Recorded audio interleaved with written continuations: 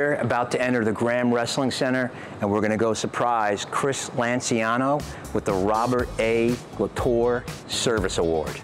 The award that Bucky's polishing up is the Robert A. Latour Service Award, and that award for 2023 is going to Chris Lanciano. Yeah.